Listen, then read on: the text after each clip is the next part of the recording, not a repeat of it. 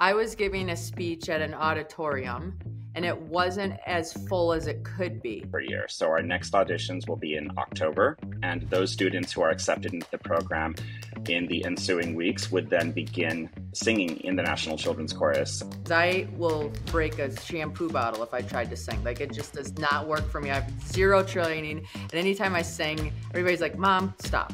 This is normal. There's going to be a time where you're not going to have that many notes. You're going to try things and it's going to sound awful, but it's okay and you will get through this.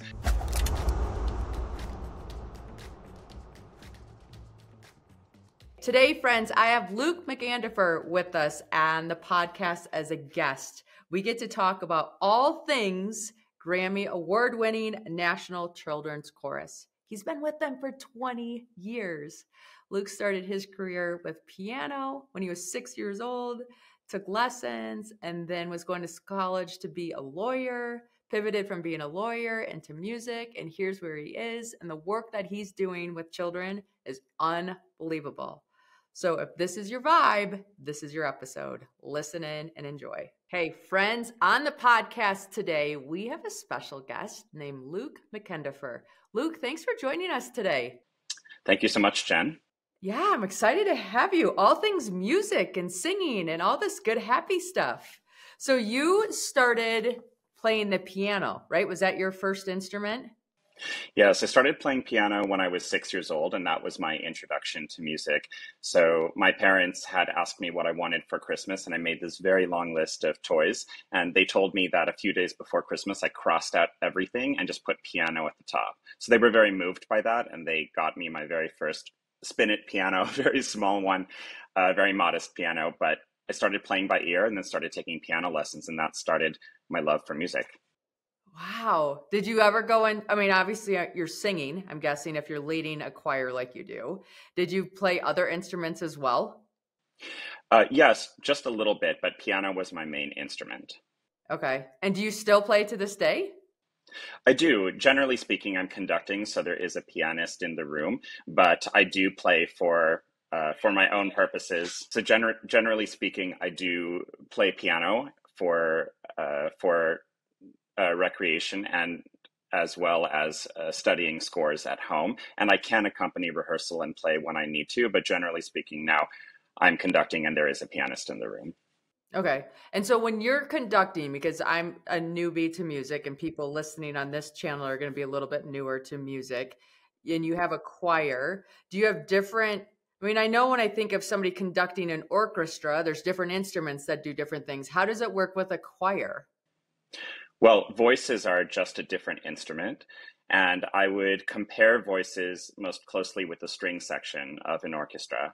And so you have in a mixed chorus, sopranos, altos, tenors, and basses. And in a children's chorus, you have different levels of treble singing. So we have soprano 1, soprano 2, and the lower voices as well. Okay, interesting. And do kids, I know that you are a Grammy Award-winning, even not just award-winning, a Grammy Award-winning National Children's Chorus is what you lead. Do kids' voices change? Because I'm looking at my kids, and is there like a sweet spot where there's an age and all of a sudden their voices start to do something different? Well, when children are very young, they're all singing with their voices that in the same range. And we really try to help them develop their head tone, which is singing in the upper part of their voice and learning how to use that throughout the range and building strength. For girls, as they mature, they continue strengthening their treble voice. And of course, for boys, their voices drop an octave around the age of 13 to 15. Okay. So is that hard for them when they're in that dropping stage, or can you sing through that?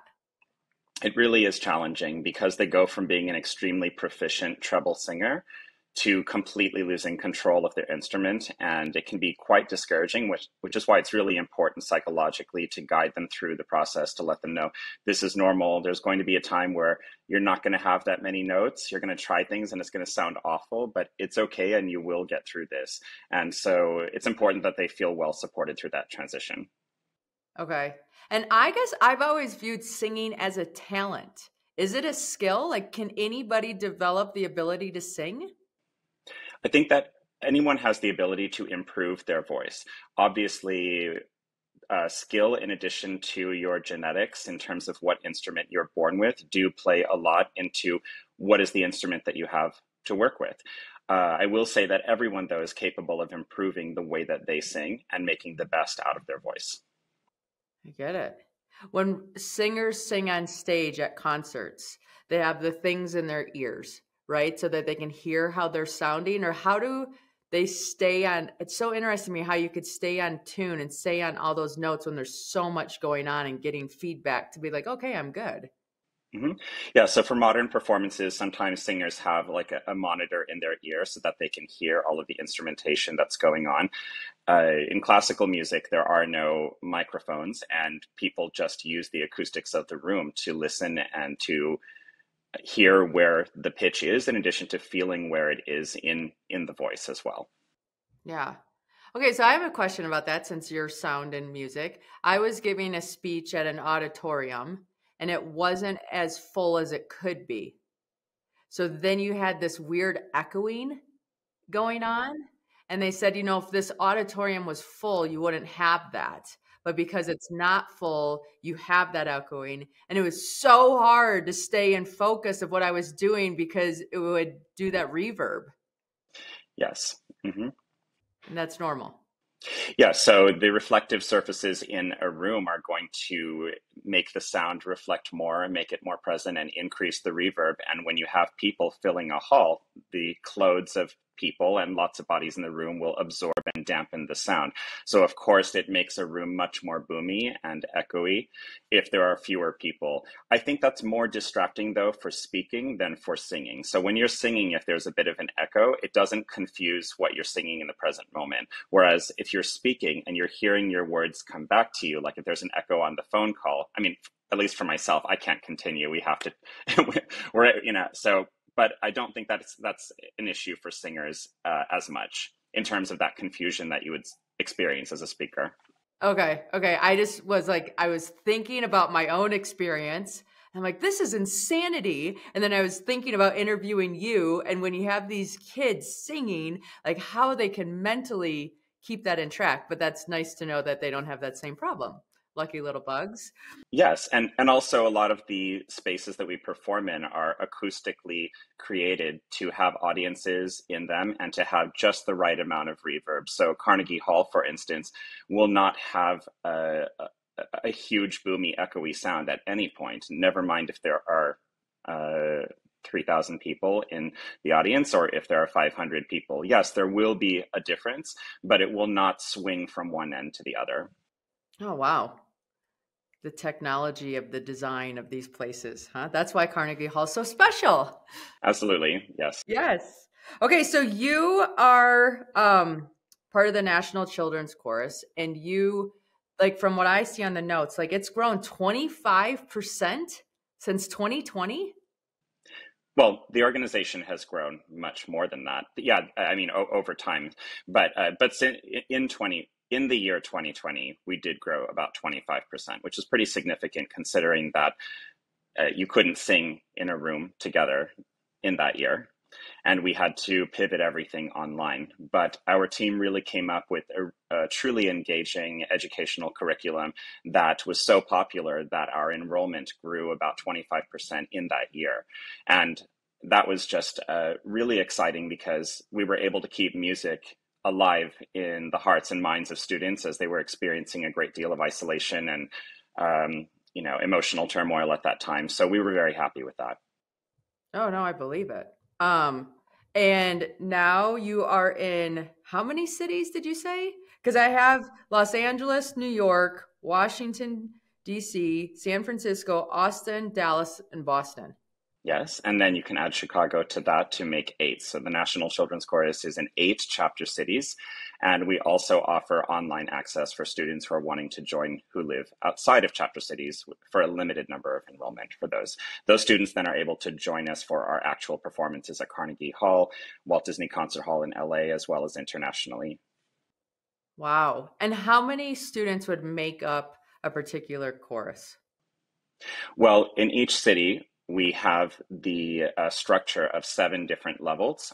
Obviously, when a city is just beginning, we can't open all 7 straight away. So it builds maybe from 2 or 3. But there are 7 levels, 4 in the junior division and then 3 in the senior division. So it just depends on the level in terms of how many per group. So the highest levels generally have between 50 and 90. And then the youngest levels, starting at ages 5 years old, it's about 20 in the room. You can imagine 35-year-olds might be a little hard. They're like, oh my gosh, I'd cry. Okay, so they start at, I was going to ask, like the junior ages is age 5 to what? It's about ages 5 to 11, and then 10, and about 10 to 17, depending on skill level, students will be promoted into the senior division, and that's the group that travels internationally, the one that just did recorded at Abbey Road Studios in London, and also participates in our annual Opera Academy. Wow. It's fascinating to me. And now, do you normally see families drawn to it because it's a hereditary thing at some level, like you said? I think it's not necessary. We don't necessarily get children of musicians or children of singers. I mean, we do have those, but I would have to say it's just normal families where their children express an interest in music, and then we work in cooperation with the parents to bring out the best in the students and to educate them. Also finding out what their goals are educationally, what they want to pursue in college. So we help steer them in the right direction and give them the tools and resources that they need in order to progress. Okay. And what would be, I mean, I'm thinking of a rock star typically as like someone that uses their voice for talent in the future, obviously a teacher of such source, but what other career paths do people have, or is it a social outlet a lot of times for them to continue? There are so many reasons to participate. We know that most of our students are not going to go on and be a singing star. Some will. Several of our students go to all of the best schools in our country and around the world, including Juilliard, Curtis, Royal Academy of Music in Royal Conservatory in London. However, we see music as much bigger than that. Students learn a lot of life skills through their participation in the program, and that enables them to pursue whatever their goals are in college and in university studies, with music still being an important part of their lives. That is something they greatly love, enjoy, and can support. And there are so many careers in the music field other than singing itself. There are music administrators, people who need to run these organizations, as well as a production team, marketing. It really helps to have that background in music in order to support the industry as a whole. Mm-hmm. No, it sounds like it. And how did you get on this path? Like, how did you end here? Well, I was planning to be a lawyer. I was at UCLA getting my English degree, finishing that up and preparing for the LSAT. And then I was also a pianist and asked to conduct as a church music director in my early 20s. And I had never conducted before, so I took some conducting lessons, and then I ended up having to do a concert. So that videotape was then shared with the dean of the school at UCLA School of Music, and then I was invited to pursue a master's degree in conducting. So that was a big signal to me that I need to move in a different direction from law, and which is interesting because I still need to be pretty knowledgeable. Yeah, no, I'd imagine, right? Like contracts and all that thing. Yeah. Absolutely. But I'm really happy that music is what I get to do, and everything related to music on a daily basis. And you spend most of your time with the children's chorus, but you did some other stuff with adults too, right? Is there choral or something? Sorry. Yes, I work with many different groups, but of course the National Children's Chorus and our organization has been my primary focus for many years. Actually, this coming year makes my 20th anniversary with the company. So, Wow. Yes. Amazing. Okay, so when somebody is interested in trying out, have they had music lessons typically before with somebody local, and then that person's like, you know what, you have some natural talent. This is something you should look at, and it gets elevated to you? Or how does the path go for a student that's interested? Some of our students have received training in the past, others have never been in a chorus before and just have felt that they want to learn how to sing.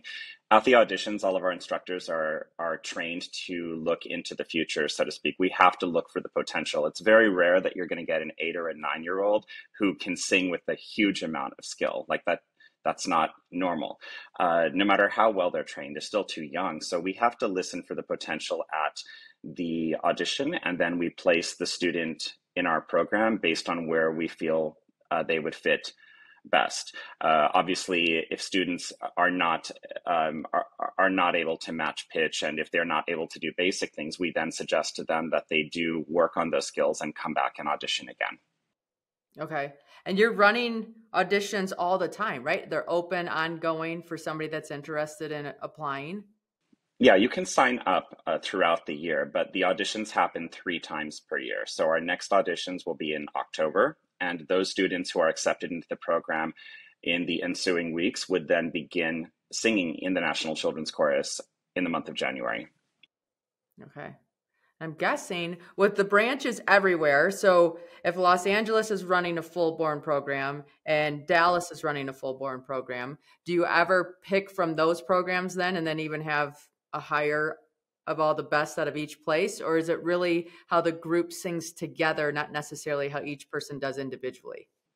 Well, the students are trained in the exact same way in every city, meaning that they sing the exact same music in the same manner. So even though different conductors are training them, the breath marks are happening in the same exact measures. The dynamics are the same, the crescendos, the decrescendos. So all of the articulation as well as the expression of the music has been predetermined. Therefore, we do like to create collaborative events, like when we perform at Carnegie Hall in New York, that draws students from all over the country. We do not have students apply to in terms of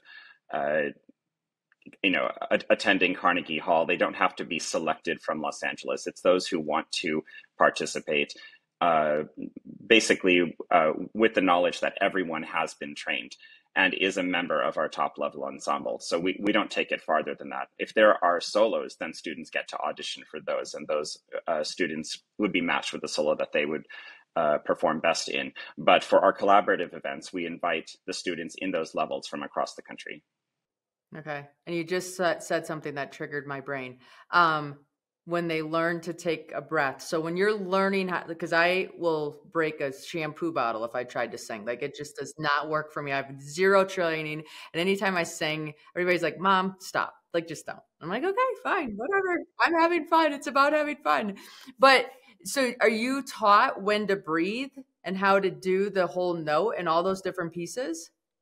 Yes. So we will place the breath in places that make sense for the students. You should never be running out of air. So we do teach great breathing, but at different ages, there will be only so much air that a student will have. As they get older, they'll be able to get through longer phrases. And so we make sure that the breaths are sensibly placed in the music. So it's important to breathe every time that it's marked so that you have enough air for the next phrase. Oh, I like this. Now, what happens if somebody, well, I guess you don't have anybody in Denver, but I'm like, what happens if you have somebody at altitude? They just have to breathe more frequently, right? It's funny you should say that, because our opera camp has been in Vail, Colorado the last 3 years, and I was definitely feeling the altitude this past year, a little bit hard to breathe. But you're right, the altitude really does affect singing, and I think particularly when singers perform in Colorado, they really have to take that under consideration. Not just classical singers. I think I just read Taylor Swift recently on her tour had to have oxygen tanks for her performances in Denver at the sides of the stage. Because breathing is such an issue in Colorado or at higher altitudes anywhere in the world. Yeah, no, I live in Park City, Utah. That's my problem, friends. It's not that I'm a bad singer. It's that I'm at 7,000 feet above seawater. It's affecting my singing abilities. There we go. Okay, so talk to us a little bit about Project Unison. So Project Unison is a new level of scholarship at the National Children's Chorus. We already fund every single family that qualifies for our scholarship program. So depending on financial need, students are subsidized by our scholarship fund. But Project Unison is a new level where we collaborate with certain organizations who work with children at the poverty line, and then we offer nominated students from those organizations to receive a full scholarship at the National Children's Chorus, including all travel and materials paid for as well. So it's completely funded, the experience, and we're really excited to be expanding the program. We recently collaborated with the LA Unified School District, and we have a few students in Los Angeles who are performing with the National Children's Chorus as part of this initiative. We're now looking to expand this nationally in all 8 of our cities. Oh, wow. That gave me goosebumps. How exciting. And have you gotten some really good talent out of that you're just grateful that this is available now? Yes, well, some of the students, I mean, it's only been around for about 6 or 8 months. So I'm sure over time, like, it takes a while to grow and to develop talent to the point where you can say, oh, yes, we had a graduate from this program who's now at Juilliard or who now is getting their master's degree in singing. So I'm sure we'll have those stories to tell in a few years. Where's your favorite place to perform with everybody? Oh, that's a really good question. I really love performing at Frank Gehry's Walt Disney Concert Hall in Los Angeles. It's just such a beautiful building architecturally. I have images of it on my wall here, and it's a place where you feel that something special is about to happen even before it happens, and so it's just so extremely stunning. And I love performing music there. The acoustics are spectacular as well. Carnegie Hall, can't go wrong with that. That's always a treat to get to perform there. We perform in so many great places, so it's hard to choose, but those are some of the great ones. Yeah. And do the kids probably like the Disney World one the best just because it's Disney? Or do they know the significance of some of the other ones and are like, I got to play here? They love it all because we teach them about the significance of any venue that they're performing in. So yes, they do love Walt Disney Concert Hall, but they equally love Carnegie Hall, Lincoln Center, and many of the other great venues. So how many years do you hope to stay with the National Children's Chorus? 20 years? You're coming up at 20 years. That's a big deal.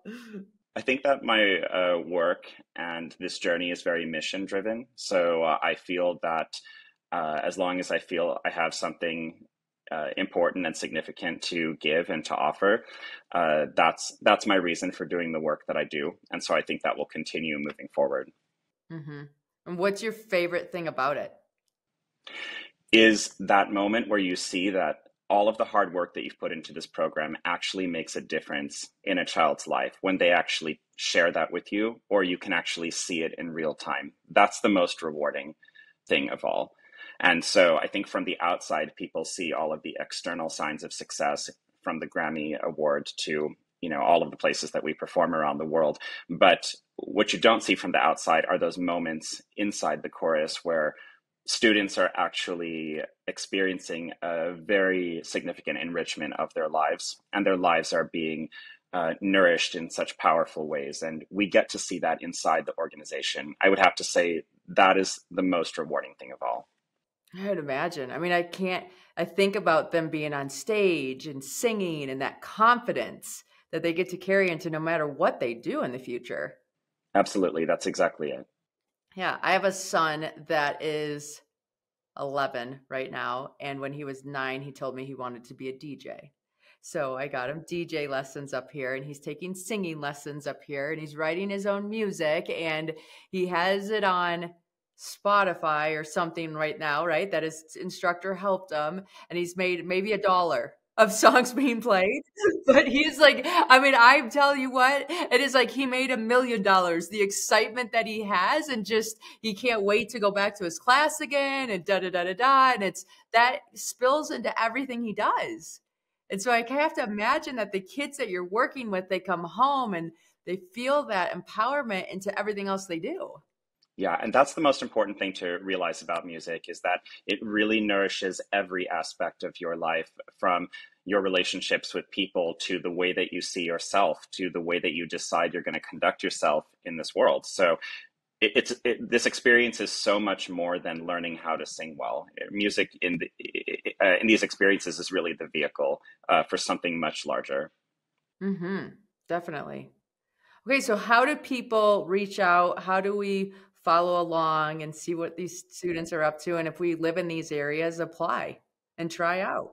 It's very simple to audition for the chorus. You just go to the homepage of our website at www.nationalchildrenschorus.com.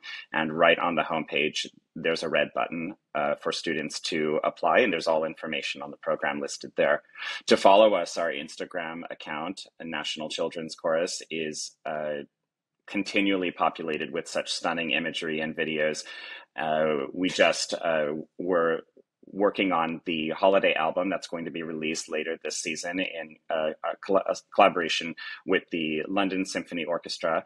That's also playing on the album. And so the students are really excited, and they did such an amazing job this summer recording the vocals. And it's going to be an amazing moment when that comes out. So that'll be shared on Instagram as well when it drops, as well as streaming available on Spotify and Apple Music. All right. I love this. I love this. Is there anything else you would like to share with our audience before we wrap up for the day? I think we covered all the most important things. I think that again, I think that for parents, understanding that music is not just for musicians and people who are going to go into music, it really is such an important and amazing presence in a child's life that really improves their ability to cope with everything else in it. And so it's just a wonderful thing to be a part of. And so I think getting that message out is really powerful, because I think so many children stand to have music be a positive presence in their lives and in what they're doing. No, I wholeheartedly agree. Luke, thanks so much for your time and teaching us all about this National Children's Chorus. And thank you for serving them for 20 years. That's fantastic. Thank you so much, Jen. I really appreciate it.